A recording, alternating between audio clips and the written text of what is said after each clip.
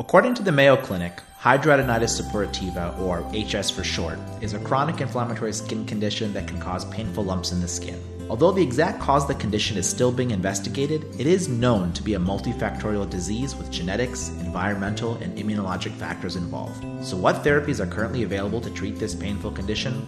Welcome to Derm Consult on ReachMD. I'm Dr. Raj Chovatiya, and joining me today to discuss the current treatment landscape for patients with HS is all-around HS superstar herself, Dr. Martina Porter, who's a dermatologist at Beth Israel Deaconess Medical Center and assistant professor of dermatology at Harvard Medical School. Dr. Porter, welcome to the program. Thanks so much for having me, and thanks for that introduction. Well, let's jump right in. It's all truth here. To help us better understand the condition, could you maybe give us a general overview of HS and its pathophysiology? I know that's a little easier said than done, but give it your best shot.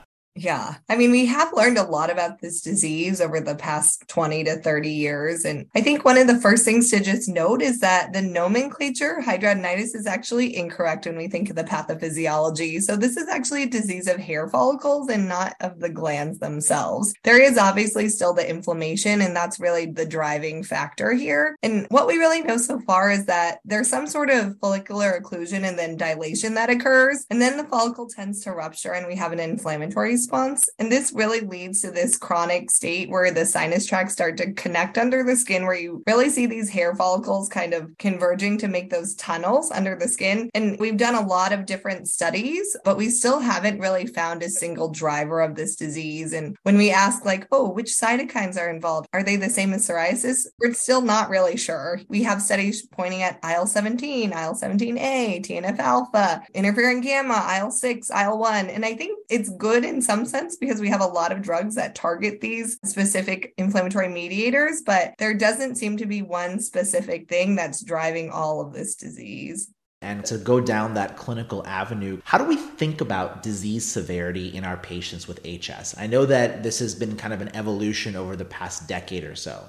Yeah. And as you pointed out before, somehow this ended up being a good part of my career was how do you score these lesions? But essentially the background is I think most people are familiar with Hurley staging, where we had 1, 2, and 3, and it really referred to the extent of the disease and the extent of the scarring or the tunneling that we saw in patients. And they historically have thought that about 75% of patients are probably Hurley stage 1, where they just have these separated, isolated lesions, and then about 25% are stage 2, where the lesions start to connect. And fortunately, only about 5% are stage 3, where they have extensive involvement of a whole anatomic region. But when we started doing clinical trials and as dermatologists started to treat these conditions, the Hurley staging was a surgical staging system. And we do unroofing now, but most of the medical therapy is not aimed at reversing the scarring. It's reversing the inflammation. And so what we've really been left with is counting individual lesions. But we do say mild, moderate, and severe. And the trials are really for patients who are moderate to severe, which is on average probably having 4 kind of persistent lesions or more. But I think some patients might have 2 humongous lesions and they could be considered moderate to severe as well. So there's not a perfect definition. And we do know that the quality of life impact can be really significant, even for people who would be rated by their physician as having more mild disease.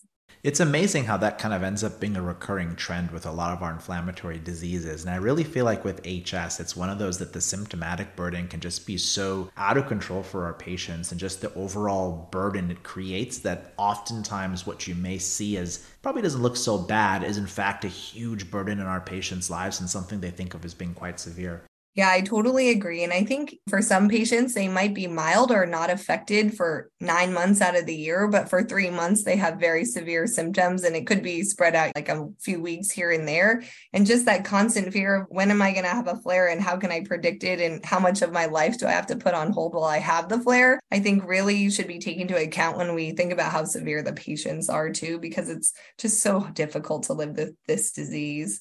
Well, thinking about this reliance on objective measures, which oftentimes is what you need for a phase 3 trial, got to make the FDA happy when you sort of get an approved treatment. Could you kind of talk me through the general treatment approach, kind of at a high level for HS? And then maybe we can kind of delve into at least what we have as improved therapies for the time being.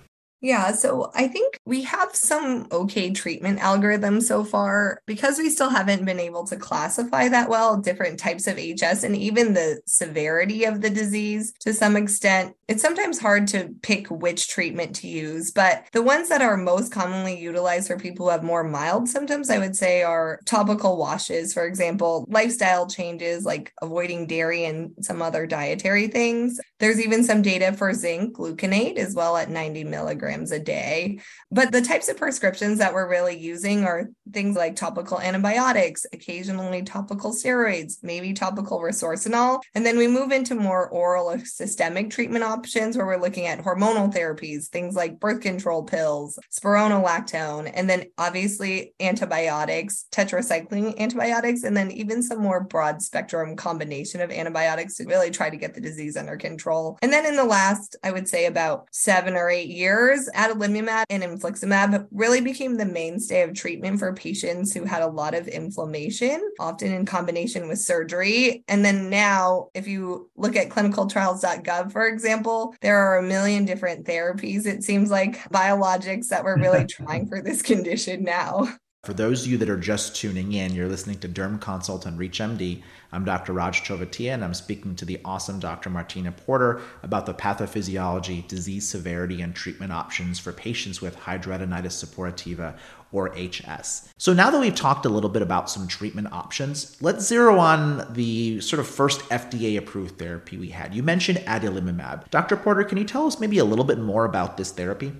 Yeah, so as most people know, adalimumab is a TNF-alpha inhibitor. And maybe what people who aren't as deep into the HS world don't know is back in 2012, they actually published the data on adalimumab and they looked at different dosing regimens. And one of them was essentially the psoriasis dosing regimen where they're taking 40 milligrams every other week for maintenance therapy. And then they also looked at the 40 milligram weekly dosing for patients as well. And what they essentially found in that study was that the every other week dosing was ineffective. And this disease was so inflammatory that we needed the 40 milligrams every week dosing to really get the disease under somewhat good control. And so when they did the phase 3 studies, which were the pioneer studies, those were published probably around 2015. They actually had 2 arms of the trial, one for patients who were on 40 milligrams weekly, and they actually started with a loading dose of 160 milligrams, followed by 80 milligrams 2 weeks later. So it was an even higher dose than we see for patients who have inflammatory bowel disease, for example. And then the other arm was the same adalimumab dose, but they allowed patients to stay on the tetracycline antibiotics as well. And there wasn't really a big difference in the end. Both groups achieved just over 50% of the patients meeting the endpoint, which was high score, which is essentially a 50% improvement in their overall abscess and nodule count out to week 12 in this study. And so that's kind of where we started. And, I think there's a lot of data now on adalimumab and patients developing essentially loss of response or even being primary non-responders in clinical practice. That's made it a little bit difficult for this to be like the end-all be-all treatment we have for HS. So there's still a lot of room, I think, for more therapeutic options.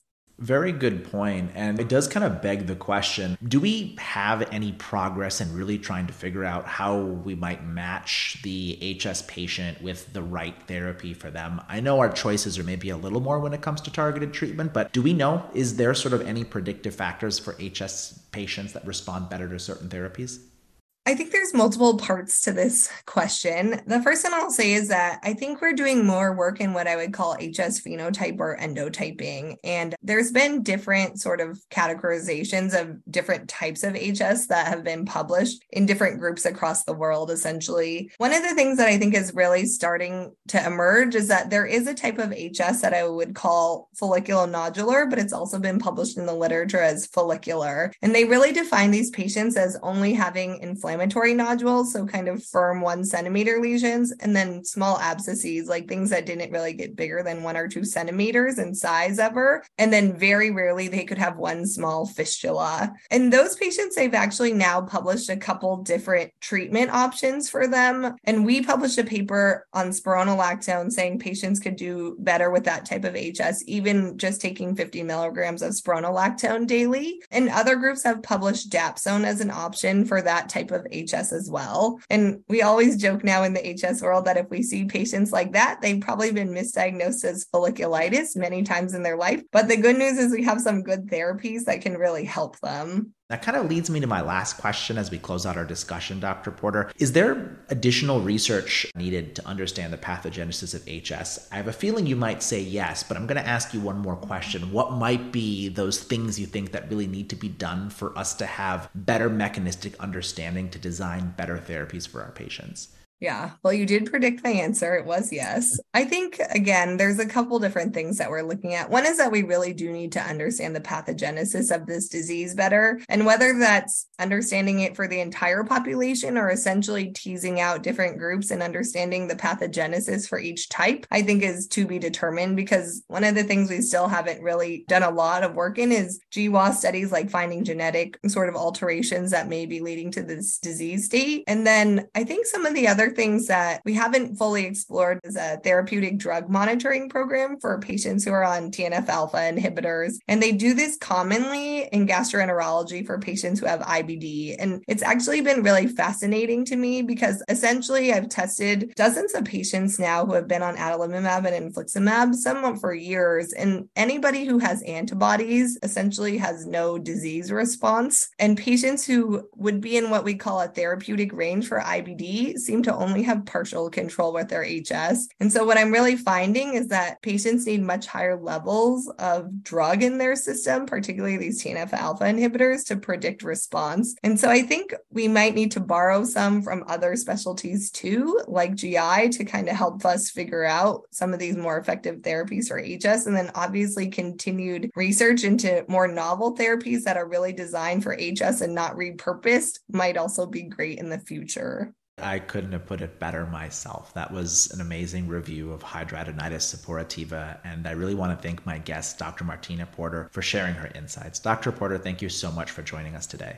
Yeah, thanks for having me.